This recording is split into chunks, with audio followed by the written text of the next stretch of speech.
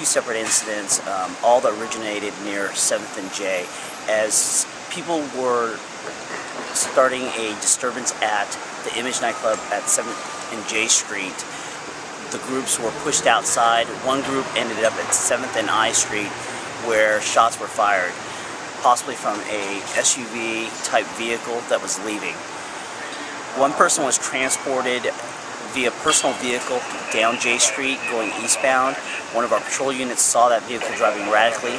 That vehicle hit two other vehicles as it was driving with no injuries to the other drivers. We finally got that vehicle to stop at 25th and J and found that one of the victims from the 7th and I Street incident was inside, was shot with at least one gunshot wound. The second subject walked from 7th and I Street back in front of the Image nightclub, where he was transported with gunshot wounds as well. We are currently investigating whether a third gunshot victim that was found in East Sacramento is related to this incident.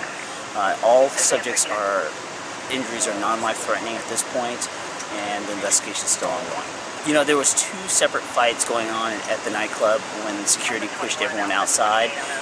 One of the groups ended up going up towards 7th and I Street, and that's where the shots fired occurred. So we believe it is related to the fighting incident that originated inside the Image nightclub.